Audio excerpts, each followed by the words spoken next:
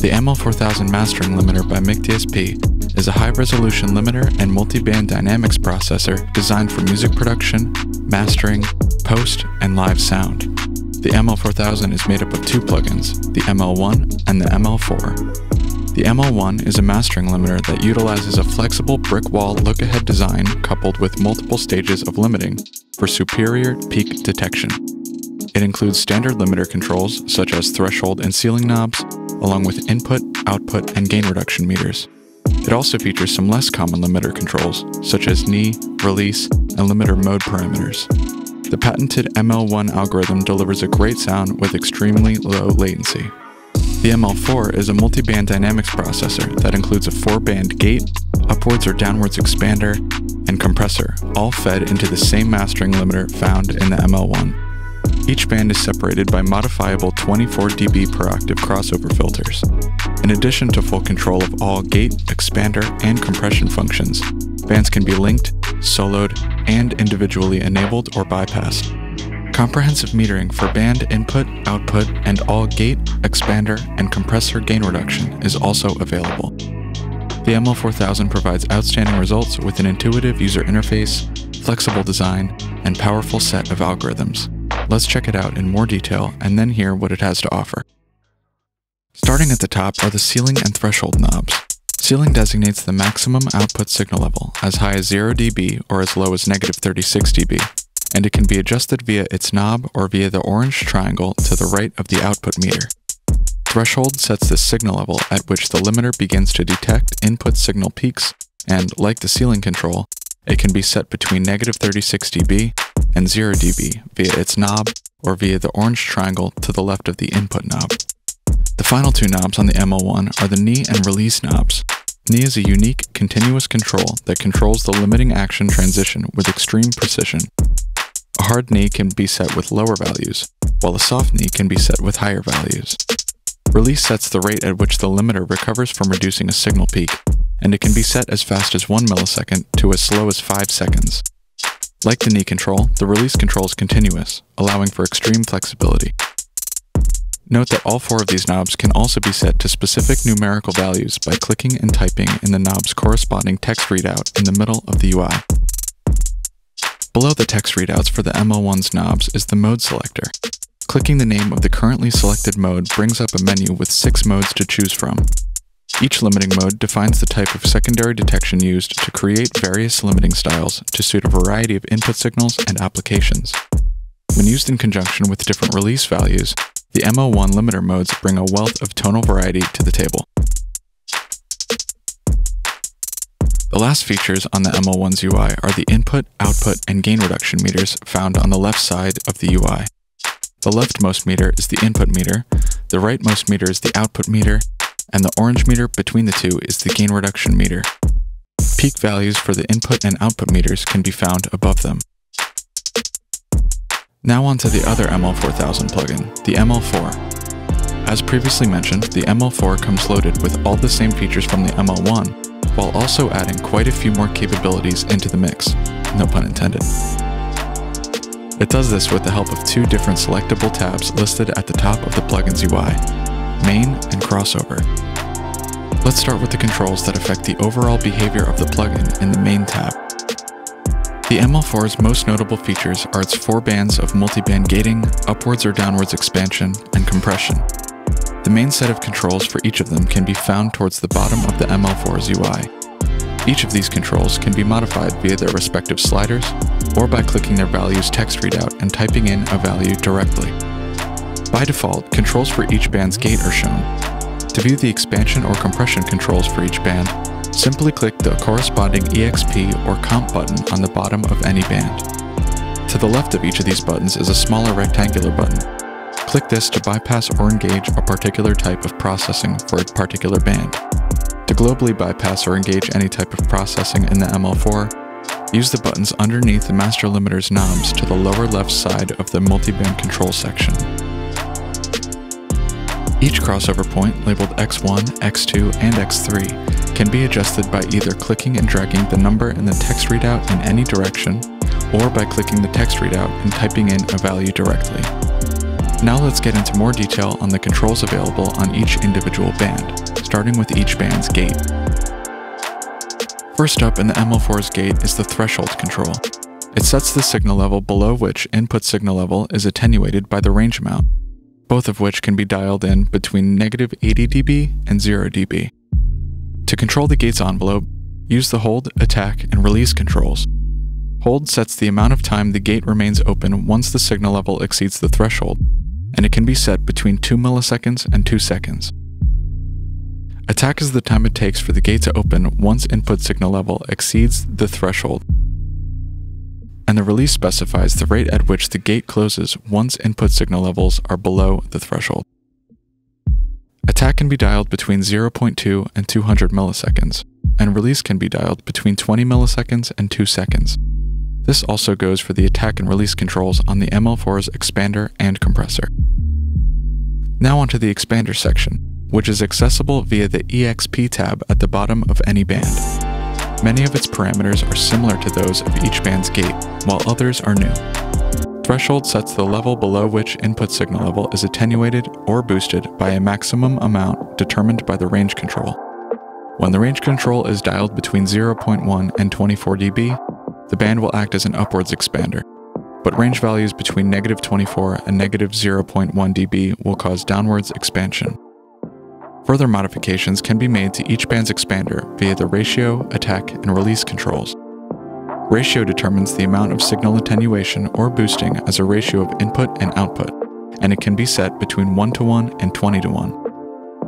The attack control determines the rate at which the expander gain returns to unity once signal levels exceed the threshold, while release specifies the rate at which the expander gain approaches the level set by the range control once input signal levels are below the threshold. The final type of processing available to each band is compression, which can be accessed via the button labeled Comp beneath each band's controls. Its controls are very similar to those of the expander section, but we'll cover them now starting with threshold and ratio. Threshold sets the level above which input signal is attenuated, while ratio determines how much signal level reduction occurs as a ratio of input to output. It can be set between 1:1 and 20:1. The compressor bands also feature a knee control, which adjusts the transition between no compression and the selected compression ratio. It can be set between 0 and 100, 0 being the hardest knee, and 100 being the softest knee. Lastly, each compressor has an attack and release control. Attack specifies the rate at which compressor gain reduces signal levels exceeding the threshold, while release determines the rate at which the compressor gain approaches unity once input signal levels are below the threshold. Now let's move on to the link feature of the ML4, which allows for adjustments to be made to multiple bands at the same time. To get started with the link feature, locate the M and L buttons to the left of each band's meters. Clicking on a band's M button will designate that band as the master band, while clicking the L button on any other band will link that band's controls to the selected master band. That means that any changes made to the master band will also be reflected across any bands that are linked to it.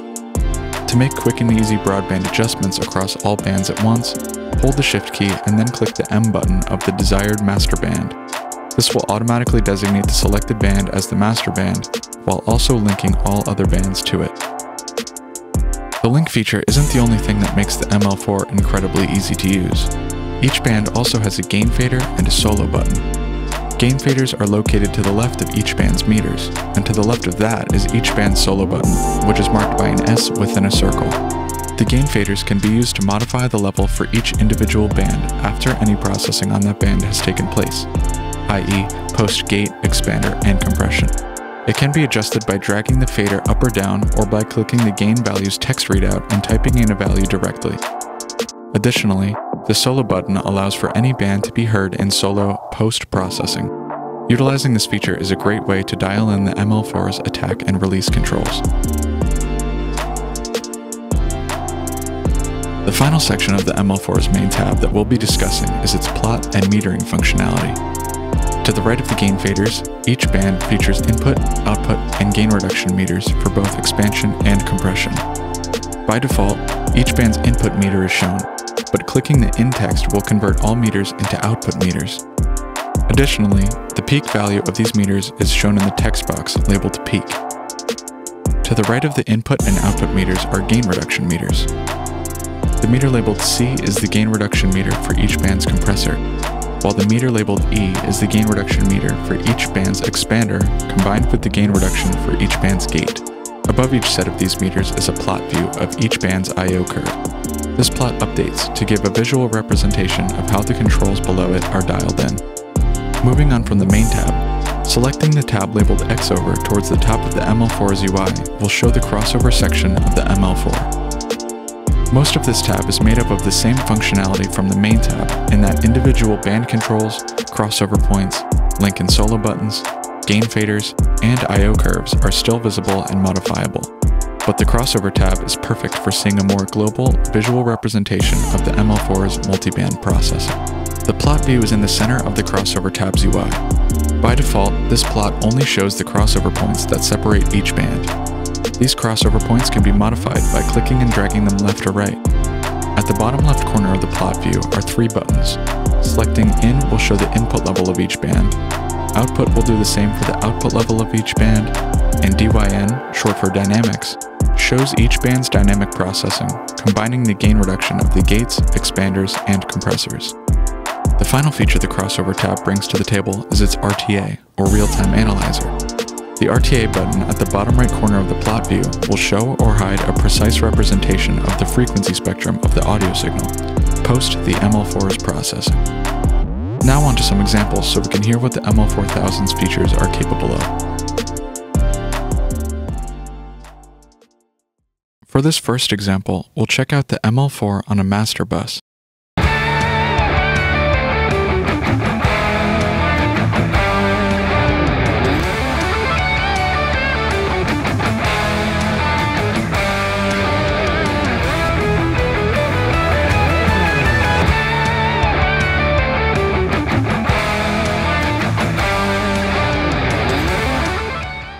Let's check out how these controls are dialed in.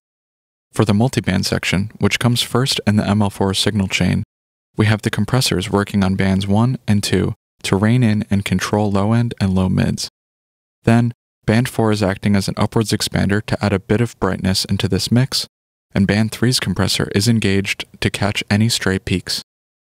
Then on the master limiter, we're using the clean mode, which helps us get that clean, transparent sound that the ML4000 is famous for. We've also dialed in the fastest release and hardest knee to get this mix sounding as loud and powerful as possible.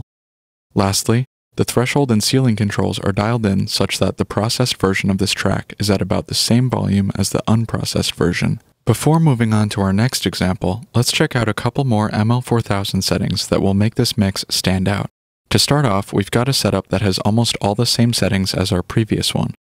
This time though, the expanders are engaged on bands 1 and 2, to bring back that low end we're attenuating and glue it in place.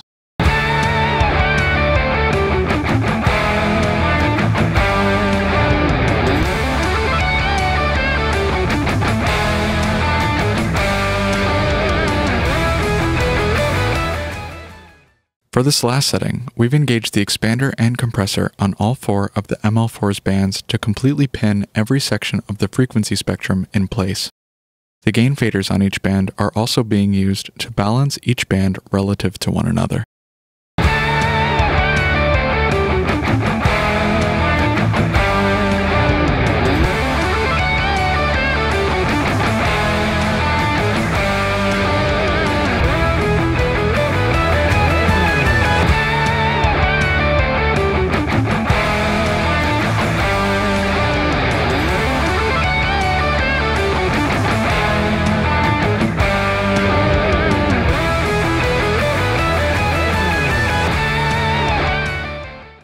On to our next example, which is perfect for demonstrating the ML4000's ability to produce over-the-top or OTT-like processing. Once the plugin is engaged, notice how the high end and low end fill out and make this synth sound much thicker and cohesive.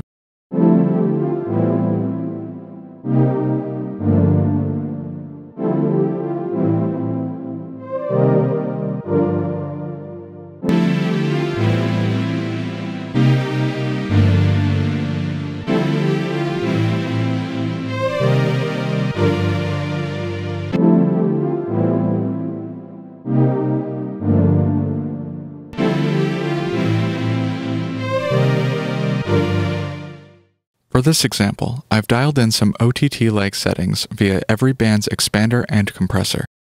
All 4 of these bands are using their expanders to perform aggressive upwards expansion, and their compressors are also engaged to further pin each portion of the frequency spectrum in place. The gain faders on each band are also being used to balance the volume of each band relative to one another. Finally, the master limiter is set to crush mode to push the sound even farther. Let's check out a couple more OTT-like settings that can be dialed in on the ML4. This plugin comes loaded with a variety of OTT presets, so there are plenty more where these came from.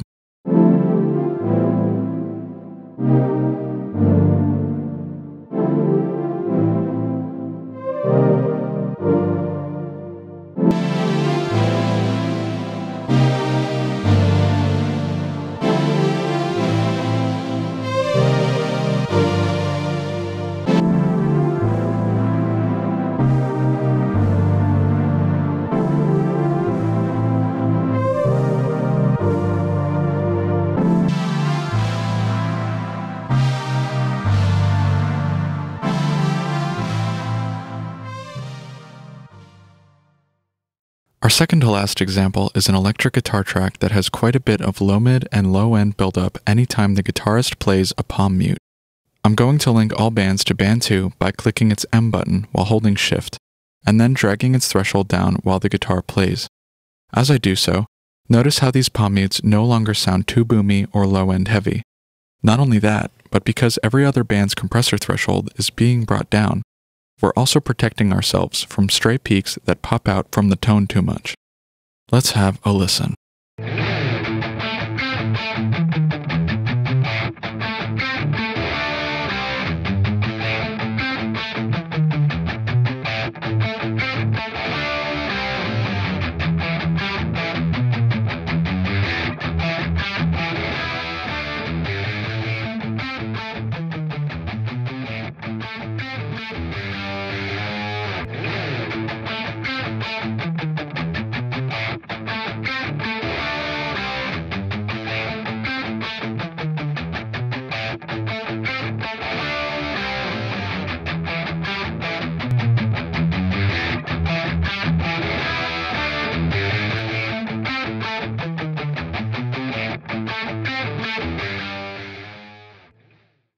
For our final example, let's use every type of processing included within the ML4 to bring life to a drum bus.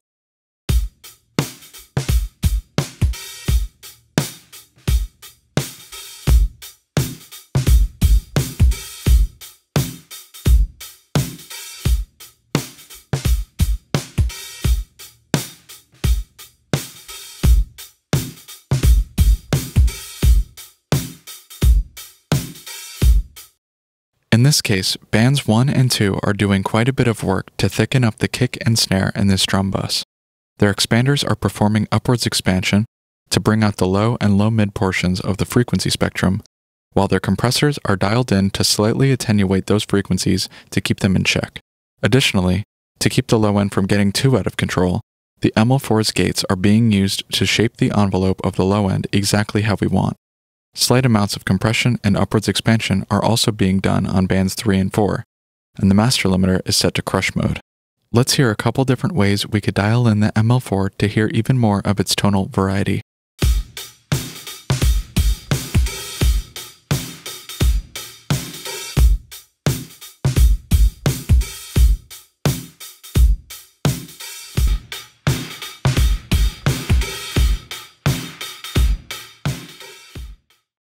From bringing life to a synth sound to mastering a mix and everything in between, the ML4000 Mastering Limiter plugin by McDSP has everything you need for your music production, mastering, post, and live sound needs. Interested in learning more? Try out the ML4000 free 14-day trial at the link in the description. It can be purchased on its own, and it is also included in the All Access subscription, as well as the Everything Pack, Emerald Pack, and Live Pack 2 plugin bundles. We've linked all of these options in the description as well. Don't forget to like and subscribe for more McDSP tips and content. Also, feel free to use the links in the description to follow us on other social media platforms. We will see you next time.